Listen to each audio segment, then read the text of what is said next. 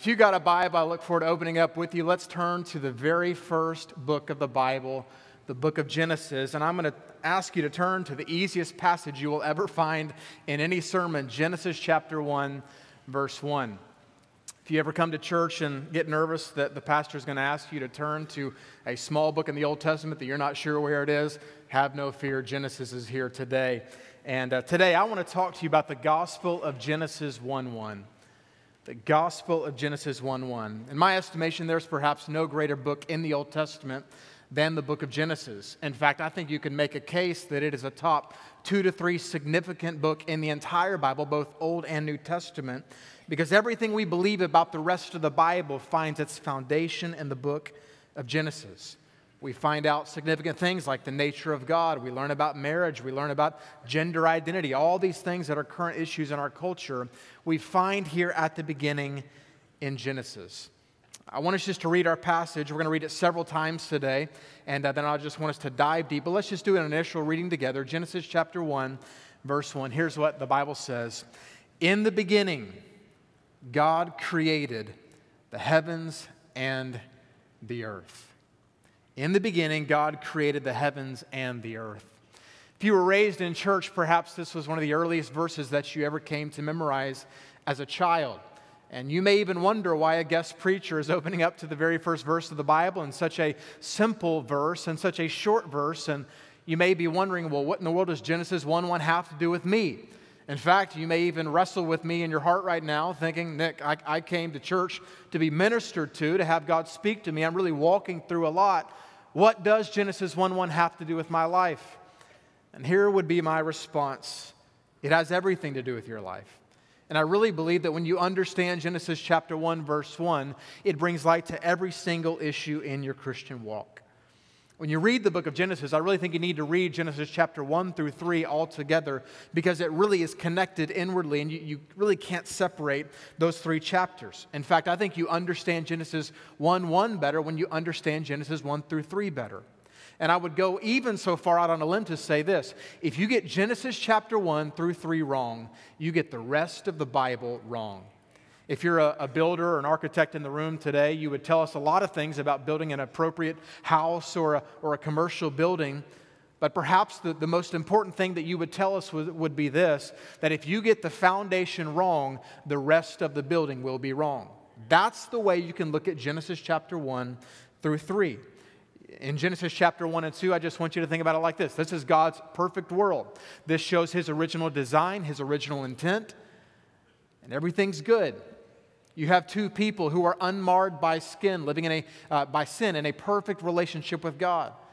They're naming the animals. They have dominion over the Garden of Eden. And God just tells them one thing. If you remember what He tells Adam and Eve, hey, you see that tree in the distance? You can eat of anything else in the garden. Just don't eat of that tree. If you've ever wondered how we got from that perfect situation to the world in which we live, in which tragedy reigns freely, then you must understand Genesis chapter 3. In fact, again, I think you understand Genesis 1:1 better when you understand Genesis chapter 3. So flip over to Genesis chapter 3. Just one page there. And let's recount the fall of man here together. It says in chapter 3, verse 1, now the serpent, that's Satan, he was more crafty than any other beast of the field that the Lord God had made. And he said to the woman, did God actually say, you shall not eat of any tree in the garden? And the woman said to the serpent, we may eat of the fruit of the trees in the garden, but God said, you shall not eat of the fruit of the tree that is in the midst of the garden, neither shall you touch it, lest you die. But the serpent said to the woman, you will not surely die. You realize that Satan always brings 2 things towards the Word of God. You know what they are? Doubt and denial. Every single time. He has been doing it from the beginning, and he is still doing it now. Think back to this passage. You see the aspect of doubt here. Did God really say that? I mean, did He really mean that you couldn't eat of any, like just that one tree? Did He actually say that? Just causes doubt. He denies just the Word of God. God says, you eat of the tree and you will die. And what does He do? He just flat out denies what God had said. Listen, when you eat of it, you will not die. In fact, you will become like God. He's been doing the same thing all this time until the present moment. And I would just a little side note here. If you ever find yourself doubting a bit of the Word of God or denying a bit of the Word of God is the work of the serpent now present in your life.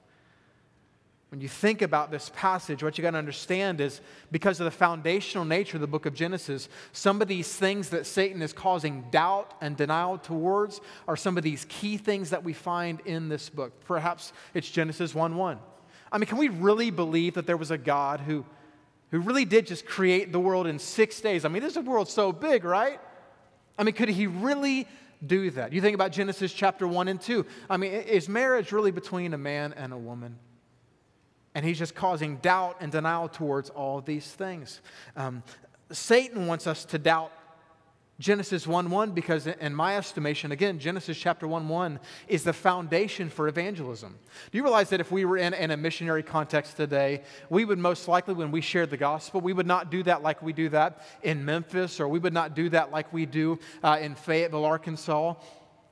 We wouldn't start with the aspect of, hey, do you realize that you're a sinner? There's at least some context of sin here where people would probably rattle off, well, it's the bad things you do, right? In a missionary setting, there is no concept of sin many times in these cultures. And so to start there is to miss the boat. And what many missionaries often do, you know where they begin? They begin Genesis chapter 1, verse 1. Do you realize that there's a God who created you, who knows everything about you, and who has orchestrated everything in your life to bring you into a relationship with you, and he wants to come into a relationship with you today? That's how they would begin a gospel presentation. In fact, if you're here today and you would just freely admit, Nick, I'm not a Christian, somebody brought me here or invited me here, I just kind of stumbled in here, I'm not even sure why I'm here. Here's what I would start with today. There's a creator God who we just read about, who loves you, and who has orchestrated every single thing in your life, and he has carried you through the good and the bad, like we sung about just a moment ago, to bring you to this place called Bellevue, that you may hear the gospel of Jesus Christ and have your entire life changed. And so today, if you're here and you don't know Christ, this message is for you. I would say today, if you're a Christian, this message is also for you. Maybe you are having questions about creation. Maybe you've even doubted the creation account. Maybe you struggle with it. Maybe you just want to be able to defend your faith better amongst skeptics of the faith. Well, this message is for you. And so here's what we're going to do. We're going to go through this passage several times, and each time we do that, on the screen, I'm just going to underline a different word that we're going to focus on. We're just going to work our way through Genesis 1:1 and what this really has to do with your life and with my life. So let's begin together. Let's read it again. Genesis 1:1, in the beginning. In the beginning, God created the heavens and the earth. There's a professor named Robert Berg, and he's a distinguished professor of Old Testament and Hebrew at Hannibal LaGrange University. He points out that in Hebrew, Genesis 1:1 is 7 words. And so he says these 7 Hebrew words give us 7 truths that we can understand about the Lord. And so if you're a note taker, I'm just going to ask you to write these quick. I'm going to roll through these very quickly. But here's number 1. Number 1 of 7 truths. Number 1 is this: God exists. God exists. This is taken and understood by faith. Let me remind you of Hebrews chapter 11, verse 6, the most familiar passage on faith. And without faith, it is impossible to please him. For here's the key part: for whoever would draw near to God must believe that he exists and that he rewards those who seek him. That is the message of the book of Genesis, chapter 1, verse 1. Number 2 is this: God existed before there was a universe. We'll talk about this here in just a moment, but he existed before there was anything else. Truth number 3 we learn is this: that God is the main character in the Bible. It begins with him. It's in the middle of the Bible. He is all throughout the Bible. The Bible ends with him. It is a book that revolves around the Lord. Number 4 is this: God is the creator and did what no human could do. We'll talk about that aspect as well. Have you attempted to create an animal lately? Anybody in the room? Anybody attempted to create a mountain recently? I mean, it's a hard deal, right? Only God can create. Think about another truth. The 5th truth here is God is mysterious. Genesis 1:1 gives us this picture. Interestingly, when you look at this in the original language, when you look at it in Hebrew, linguistically, this points to the Trinity. So the plural use of the word for God here is Elohim. So the plural use is used here referencing God the Father, God the Son, God the Holy Spirit. If you've ever wondered, well, where is Jesus at the beginning? He is right there, and he is creating. When speaking of creation, it uses the singular form. And so it's this mysterious picture of three in one. God the Father, God the Son, God the Holy Spirit, three in one. The Trinity is creating. Truth number 6 is this: God created something out of nothing. If you've ever heard the Latin phrase ex nihilo, this means out of nothing. This is where this comes from. And then finally, number 7 perhaps is my favorite. It's this: that God is not dependent on the universe, but the universe is totally dependent on God. You know, when you think about what Genesis is a book about the beginning. Anytime we talk about the genesis of something, that's exactly what we're saying. This is how it all began. And people for a long time have been trying to figure out, well, how did the beginning of the world really start? I mean, why are we all here? How did this all begin? And many modern day scientists for years have come up with what we know as the Big Bang Theory, right? Dr. Robert Jastrow was a professor of earth sciences at Dartmouth in the 70s. He was a leading NASA scientist and a planetary physicist. He wrote this about the Big Bang Theory to put us all on equal ground here about what this is. He wrote this: that all matter in the universe was compressed into an infinitely dense and hot mass that exploded. Over many eons, supposedly, the primordial cloud of the universe expands and cools. Stars are born and die. The sun and earth are formed, and life arises on the earth. I mean, is this not what you were taught in junior high and in high school? This is most likely what was reaffirmed in your college days, that listen, life just happened. It just is an accident here. And so with so many scientists saying so many things about the Big Bang Theory and how the world began, I just got a real question for us that followers of Christ have to wrestle with: of how do we line that up with Genesis chapter 1, verse 1? I mean, how are we supposed to wrestle with these things? I would say that there are 3 options for you today, okay? Not all of them are good options, but they're options nonetheless, okay? Number 1 is this: you can reject everything in the Bible. You can reject everything in the Bible. That's what many people do. There's no way I could believe, with all these scientists saying all these things, there's no way that I could go against that and believe that there really is a God who's a creator. You can reject everything in the Bible. Number 2, I said this one this way: you can just go cafeteria style with the Bible. You can go cafeteria style with the Bible. Now, the older I get, the more appealing a cafeteria is, I got to be honest. When I was a child, we had a Luby's connected to our mall. My dad would always take us to Luby's. And as a child, you know, you're just not that much, you know, you don't love Luby's, right? You'd rather have something like Chick-fil-A. I can even remember in college when I'd have to go down to the cafeteria, be like, man, I'd rather go out and get KFC than the cafeteria. But the older I get, the better it sounds, right? Because I can go and I'll take a little roast beef today. That chicken looks good. I'll take, give me some mac and cheese. Actually, double helping there of mac and cheese. And then I get to close with what every child loves and every adult, if you're honest. We all love Jell-O, right? And cafeterias are famous for Jell-O. Honestly, this is the way that many people treat the Word of God. I'm not down with the Genesis account. I don't like that. I love Jesus. The fact that He died for me, like I'm down with that. I like the resurrection. I love the fact that God is sovereign. He's a refuge in time of trouble. I don't like the purity stuff, and so you can go cafeteria style with the Bible, but really, if we're being intellectually honest, that's something, but it's not Christianity. Finally, there's the option of what I'm going to give you and what I'm going to portray to you today is that you need to believe everything in the Bible. Believe everything in the Bible. That's your third option. As Paul wrote to Timothy, 2 Timothy chapter 3, he says this: all Scripture is breathed out by God and profitable for teaching, for reproof, for correction, and for training in righteousness, that the man of God may be complete, equipped for every good work. What in the world are we supposed to believe? How do we wrestle with Genesis 1:1? How do we really know what happened all those years ago? Well, that's where I believe Genesis 1:1 comes into play. And we believe that the Bible answers those questions, and here's what we also believe, that the Bible revolves around God. Let's read this passage again. It says this: in the beginning, God. In the beginning, God. My son just got a new Bible the other day, and he said, I'm going to go and I'm going to highlight every time it says God. That's a pretty good practice for Scripture, right?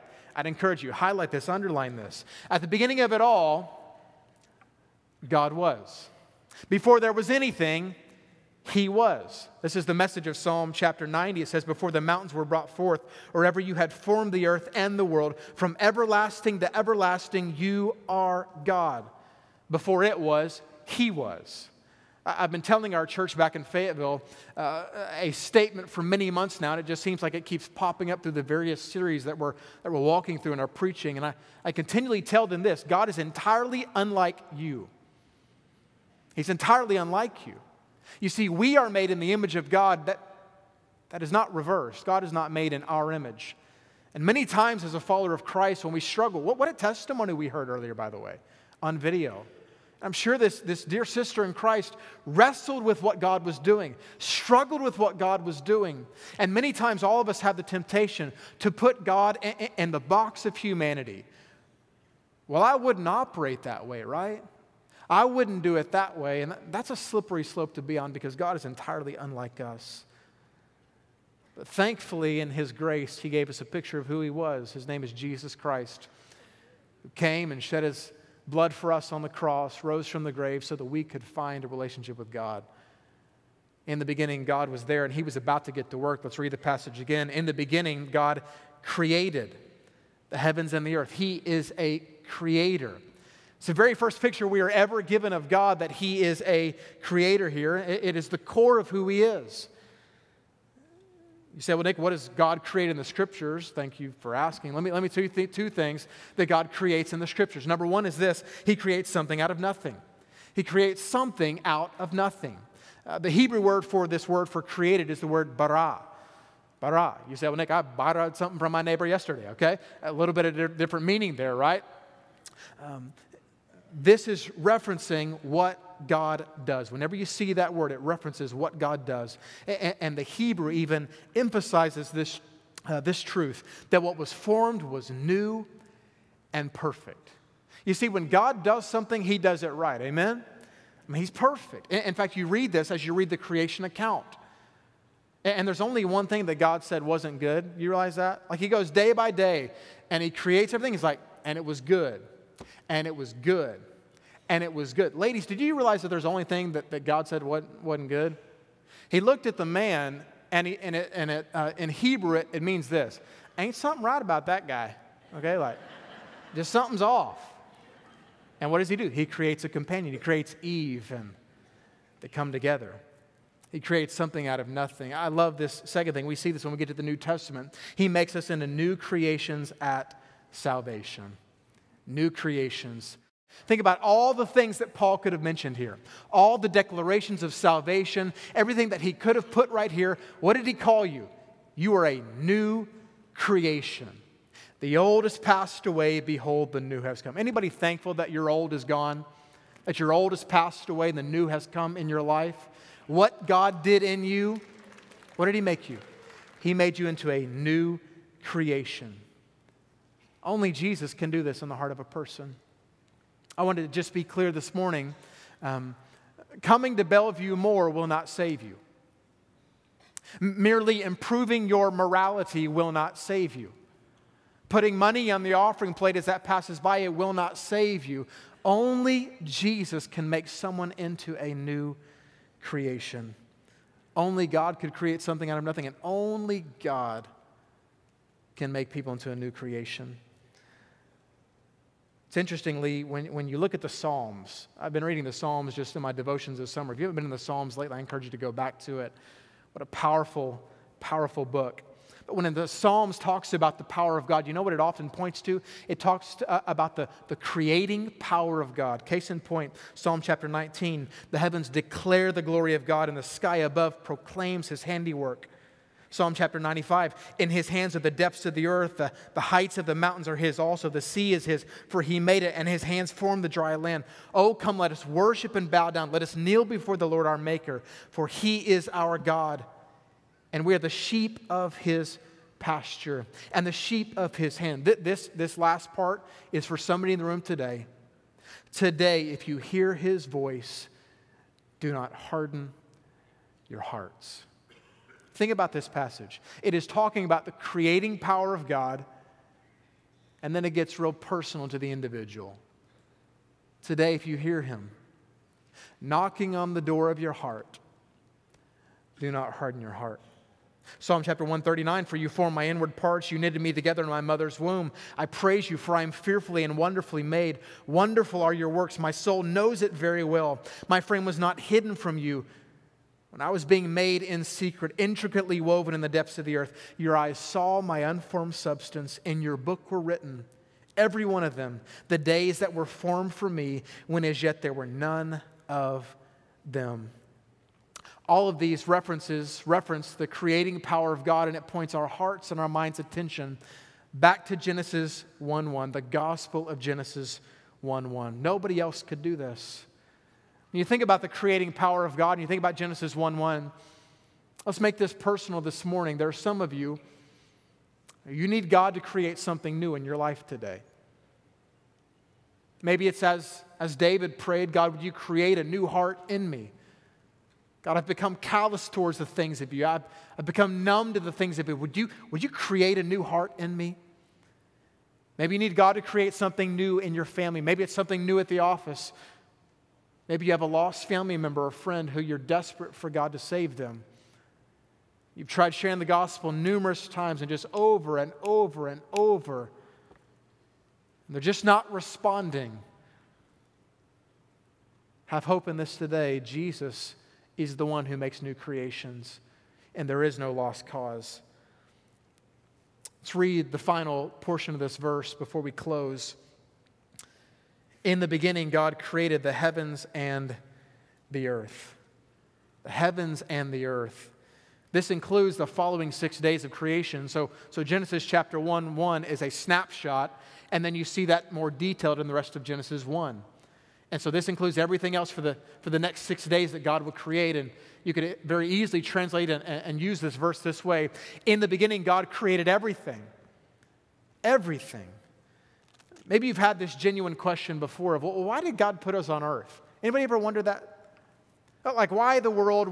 Why Arkansas? Why Tennessee? Why the globe? Why mountains? Why valleys? Why water? Like, why did God do all of these things? And you know, there's a theological reason why He created us and put us in this world. And there's a personal and a practical reason as well. One theologian said it this way, that the world is God's way of revealing more of Himself to us. Every pleasure we experience, every sunset that we see, every tasty bit of food. It'd be like this. If tonight there's an amazing sunset here in Memphis and you walk outside of your front porch and you say, oh my word, look at this. What a beautiful sunset here in Memphis tonight. It'd be something as simple as, man, did you taste the burger at that new restaurant? It is unbelievable. Did you watch the Grizzlies game last night? Did you see that buzzer beater? It was unreal. You realize what all of these things are? They're snapshots of glory. Snapshots pointing our heart's attention back to the gospel of Genesis 1:1, that there is a creator God who creates us, the world, and every single pleasure in this world that we experience. And ultimately what that pleasure, no matter what it is to point our heart's attention and our heart's affection to Jesus, who really can be the only satisfaction in our hearts. I want us to close by looking at Romans chapter 1. I think Romans chapter 1 and Genesis 1 are connected. And so if you'll turn there with me, we'll close with this passage today. Romans chapter 1 is a fairly familiar passage of Scripture that covers many issues, but it actually speaks to the issue of creation. And it speaks about our own accountability before God because of creation. And so I want us to look at it together. Romans chapter 1. Verse 18, here's what it says. It says, for the wrath of God is revealed from heaven against all ungodliness and unrighteousness of men, who by their unrighteousness suppress the truth. If you've got your pen there with your Bible, just underline that last phrase. They suppress the truth. For what can be known about God is plain to them because God has shown it to them. For His invisible attributes, namely His eternal power and divine nature, have been clearly perceived ever since what? The creation of the world and the things that have been made. Underline this last phrase as well. So they are without excuse. Here's the picture of these three verses that That people who do not believe that there is a God, there is a constant thing that they do. They suppress the truth. It'd be like if this pulpit today is the truth of God, that there's a creator God. It's like they push it down and they continually suppress it.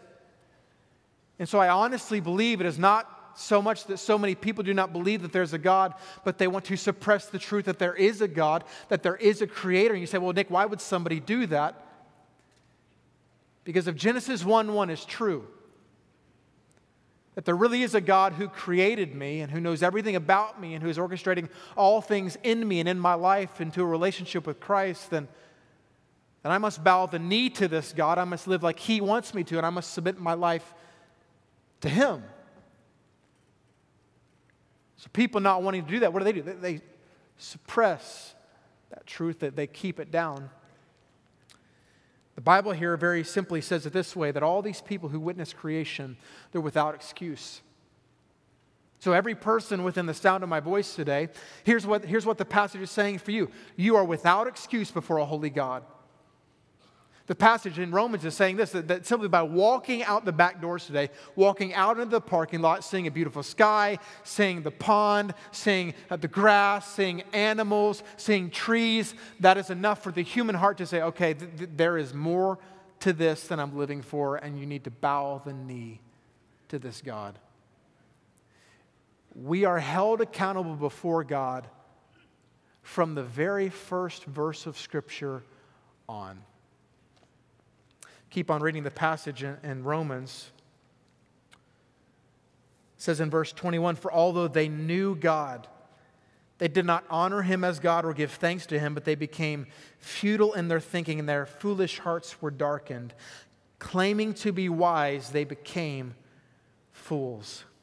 Think about the horror of this passage. I think Romans chapter 1 is a horrifying passage in many ways. For although they knew God, they had a knowledge of God. Maybe they believed that there was a God. Maybe they even believed that Jesus existed. They have never turned their heart over to Him. In fact, today you may be listening to me and you say, well, Nick, I believe in God. I even believe that Jesus existed. I mean, is that not enough? And nowhere in the Scriptures is knowledge enough. In fact, even the demons believe. Think about what this passage says, because they had a knowledge, they knew God, but they didn't surrender with their heart. Here's the result, the byproduct of that. Here's what it is. They were futile in their thinking, their hearts were darkened, and claiming to be wise, they became fools. People want to make Genesis 1:1 not really exist. Or they want to make it not true, and they do this often out of an intellectual mindset that says, I know more than what the Bible says. Romans chapter 1 speaks to that and says, listen, these people claiming to be wise, claiming to be know-it-alls, they become fools.